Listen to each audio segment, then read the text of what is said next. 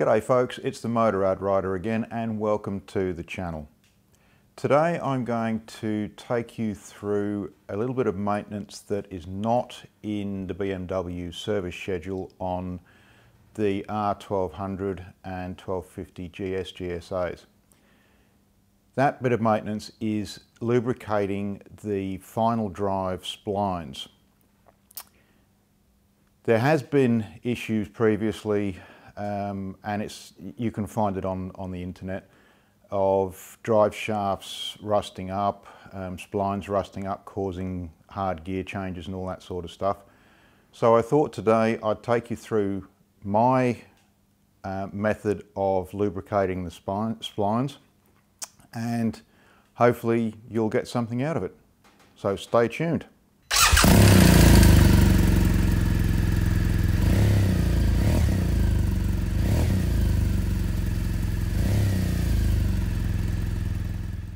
Right, with this lubrication of the splines, it's been documented on the internet that the splines can rust up even after just a few thousand miles or kilometres, particularly if you live in a harsh environment, for example, where they salt the roads and things like that, or if you do a lot of river crossings and hard off-road stuff.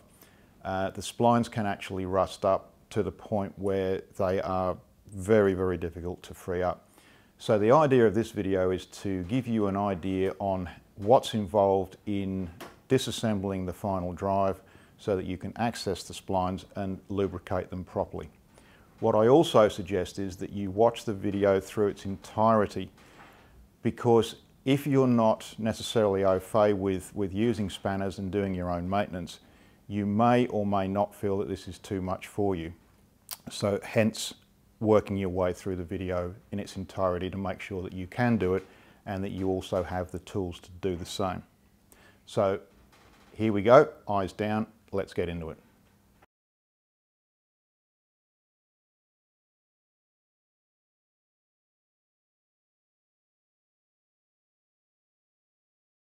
Folks, before I go any further with this, I just thought I'd show you a bit of a safety precaution that I think you should take when doing anything like this. I've just secured the front wheel to the centre stand, because if you inadvertently move the bike, nudge the bike can actually roll forward off that centre stand, and you really don't want 250, 300 kilos of German engineering sitting on top of you. It's very painful, I would imagine. Not that I've ever done it, but I'm just suggesting that that would be a security measure for you to consider. So I'm just going to mount the camera back up on the tripod and we'll get straight back into it. As you can see, I've removed the wheel to make life easier. The bolts that hold the wheel on are T50s, so make sure you've got a tool for that. And we're going to remove this speed sensor. And the speed sensor sits right there. Now that feeds the information back to the computer for the ABS. So we'll just take that out. Don't lose it, it's T30. Now if you're going to change the diff oil or the final drive oil, it's no great issue. But I'm not, because I've recently done an oil change on the final drive. So there's no point in me ditching it just to I know it's only 180 mil, but there's no point in just wasting it. So I'm going to remove this speed sensor and just get that out of the way there. There we go. Okay, and I made this little plug up. It's got a little screw in the back of the head of it. So I can't remember where I got it from, but you can make up a piece of dowel or anything like that if you don't want to drain the diff oil out or the final drive oil out. So I'm just going to push that into the hole there, like that. So when the final drive drops down, because it's going to drop down that way, hopefully that will stop the oil from running out, hopefully. So I'm just going to go around to the other side of the swing arm and show you some more of what to remove. Next, we're going to remove the 3 T30 bolts that hold on the rear guard here. So we'll get into that. They shouldn't be too tight. So that's one. Slacken that off.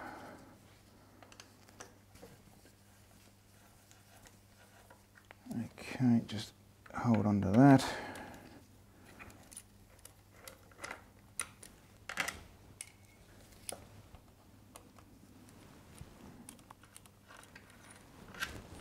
The 3 bolts, the 3 T30s are the same, and just remove and put to one side the guard.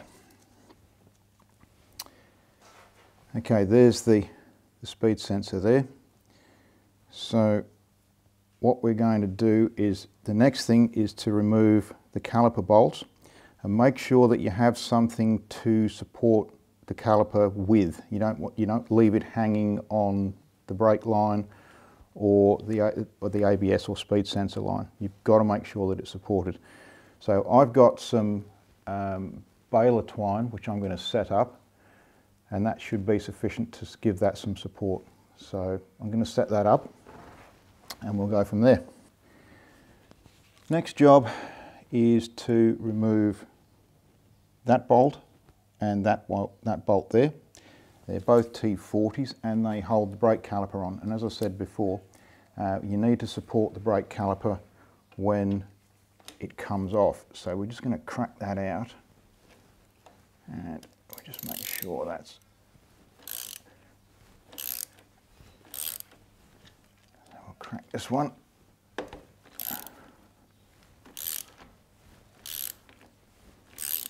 These are reasonably tight. I'll give you the torque settings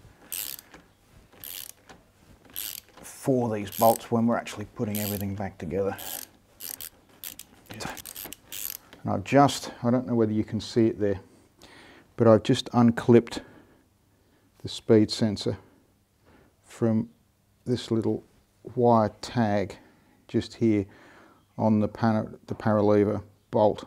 Okay, just unclip that.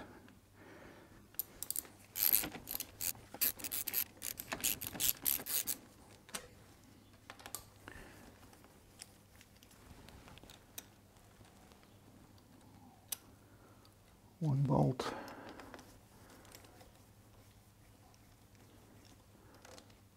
And 2 bolts.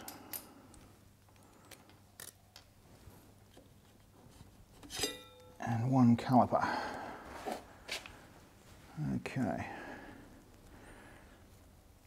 So we'll just put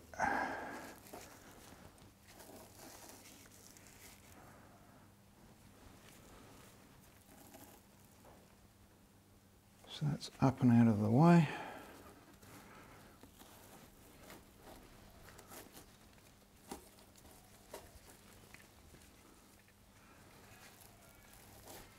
Make sure it doesn't come undone, which it won't. Just put a double knot in it because I don't want it coming down on my hand or anything like that.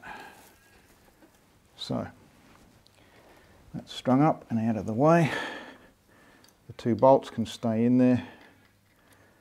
The speed sensor bolt I put back into the final drive housing so we don't lose it.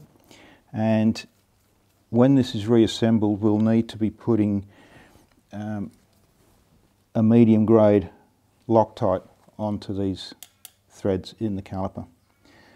Okay, so the next thing to do is get the T50 and get ready to undo the paralever bolt. I'm just going to undo this paralever bolt, and it's pretty tight, so I've used a small breaker bar just to make life a little bit easier, because it's, as you're probably aware, this paralever bolt has to be pretty tight. Now I could use a ratchet as well, but I'm just taking it nice and steady. The other thing too that you've got to realise is that once this bolt is loose, then you've got to support the final drive, otherwise it's going to go crash into the ground. Now I've put that rubber pad down. You can probably see, you might not be able to see it, but you'll see it in a sec. And it's just in case, because I don't want any damage done to anything.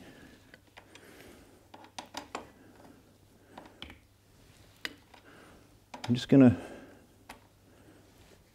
to swap this breaker bar for a ratchet, and we should be a bit better off.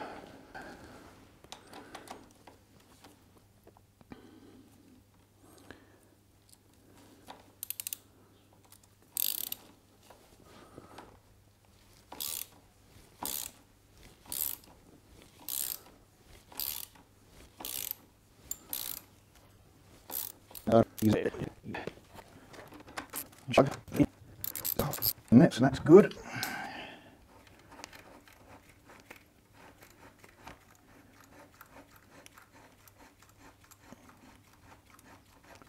Just unscrewing that right out.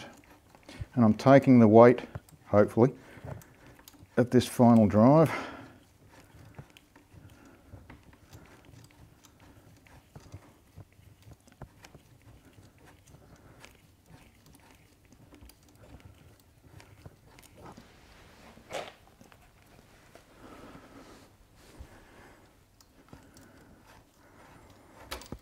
Okay, so that's up. And then the final drive is going to come down.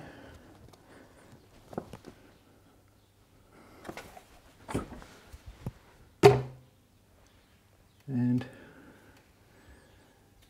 there we have it. So things look pretty good. Now I'm going to take the camera off the tripod and I'll show you inside there. It's actually very, very good, very, very clean, which I'm very, very happy about, needless to say. Clean that off there. Okay, so I'll take the camera off the tripod and let you have a look in. And hopefully you can see in there. Everything's looking pretty good. It's a painted, sorry for the bit of the camera shake. It's a painted shaft and everything in there, so there is very little, or in this case, there's a little bit, tiny little bit of rust on a nut in there, lock nut. But apart from that, all I'm going to do is grease those splines, which I'm trying very hard for you to see, those splines there. And yep, we'll be putting it back together. Right, well what I did, I cleaned up the splines. I used some isopropyl alcohol on a cloth just to get any dirt and grot that was in there off. There was no rust, so that was really good news. And this is a 2018 bike, and obviously BMW have taken on board the various complaints that people have been putting in about rusted drive shafts and splines and all that sort of stuff, because this one, as you can see, has got a painted finish. So I'm very, very lucky there. So I've used molybdenum disulfide grease on the splines. It's a grease that I've used for years and years on drive shafts on cars and trucks. So I really don't believe that it's going to be any different, or you know, it's not going to cause any problems in this particular scenario. The beauty with the grease is that it leaves a coating of molybdenum disulfide if the carrier grease moves away. You've still got this nice lubrication going on. So we're going to now put this back together, And the easiest way I think you can do it is just make sure these mating surfaces for this gaiter are as clean as they can be, or the boot, whatever you want to call it. And you get a piece of wire like this, soft wire, and you thread it through the uni joint like so. And what that allows you to do is pick up the uni joint like that. And you can then lift up. Let's try and get out of the way of the camera. You lift up the unit like that and start wriggling. Now, it would be handy if human beings had 3 hands, but as soon as we don't, we've just got to make do. Now, you just keep wriggling this and turning it ever so slightly until you feel it notch in. Now, it might take a little while, and it is a little bit fiddly, but you will get it, and you'll know exactly, like that, that it's gone in. And if you're in any doubt, just turn the brake rotor slightly like that and you'll see the wire move. So that's how easy it is to put back in. Do not forget to take the wire out. That's why it's in red.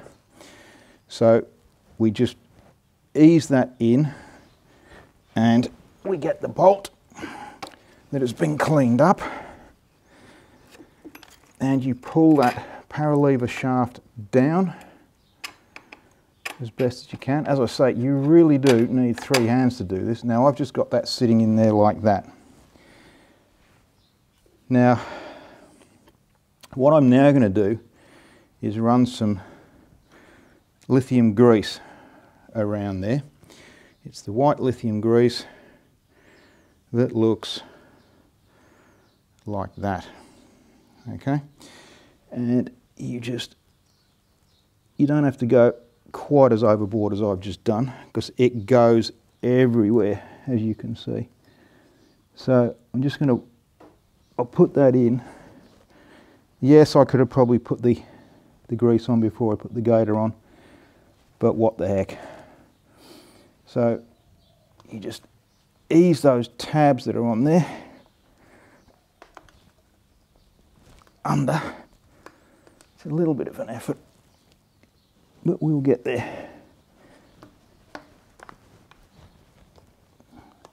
So that should be in. Yes, it looks a mess, but we're going to wipe all of that off. That's going to basically be the sealer. So I'll get that all cleaned off and we'll get back into it. Okay, I just pushed the brake caliper out of the way for a sec. Now, I've cleaned this bolt off and put some medium grade thread lock on there. One suggestion that I have for you, it's not mentioned anywhere, but this surface on the power lever, I've just put a very, very thin coating on the inside of this shaft here, on the bearing surfaces. I've just put a very, very thin coating of moly grease on there, the same grease that I used on the splines. So it's there as a preventative measure. It doesn't say do it, it doesn't say don't do it. It's a very, very thin smear. It can't do any harm. It just helps with any potential corrosion. It keeps everything moving nicely when it has to. So that's my suggestion.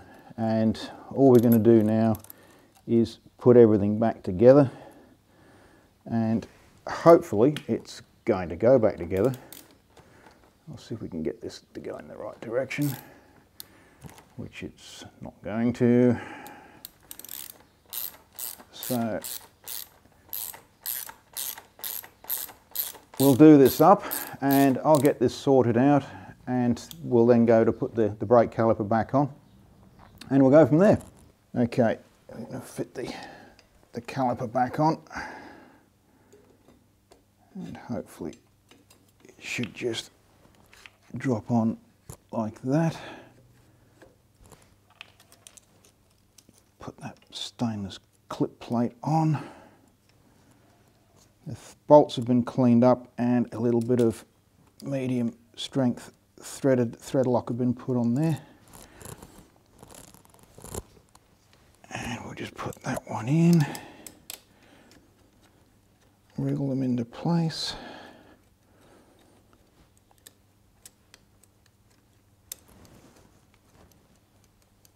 And then I'll get these screwed up and we'll get straight back. Okay, I'm just going to torque up this power lever bolt. And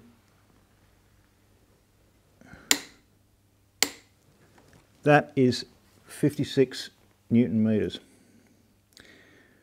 I just changed sockets and we'll torque up the brake calipers. And the brake caliper bolts are 24 Newton meters. We've also got to do that speed sensor bolt at the back, and the speed sensor bolt is 5 Newton meters. It is not very tight at all. So if you haven't got a torque wrench that goes down to that, then you just need to snug it. Okay, so that's what we've got there at the moment. So I'm just going to change the torques over to do the brake calipers, which are T40s, and then we'll put the mudguard on the back and we're pretty much done. Well folks, that was it for the disassembly and reassembly and lubrication on the final drive on the bike. Hopefully you got something out of it, and if it's the first bit of maintenance that you've done on the bike yourself because you're new to the bikes or you're new to doing your own maintenance, good on you, well done. It's a challenge and it was worth it for you. You'll save yourself a lot of money and you'll feel better for doing it. At least you'll know the bike a little bit better too. One thing I will show you is the mat that I used underneath the final drive when I dropped it down. As it turns out, I didn't need it. It was the first time I'd actually dropped the final drive on this particular bike, and I wasn't sure on the clearance that the final drive would have from the ground when it was actually disconnected from the drive shaft. So I used this in precaution. Fortunately, I didn't need it. What I'd suggest you do, if you have a lowered bike or you're doing the maintenance on an RT or a K-series bike, I would probably have a mat, a thick towel sheet, thick sheet or blanket or something underneath it, just in case that if you do inadvertently let go of the drive when it's unbolted from the power lever, that if it does drop, it's not going to do any damage to itself. At the end of this, you'll also find I've included torque settings in a list, the greases that I used, and hopefully you will have gotten something out of it. So if you have, give me a thumbs up, subscribe to the channel, and I will see you in the next video. So thanks so much for watching, and see you next time.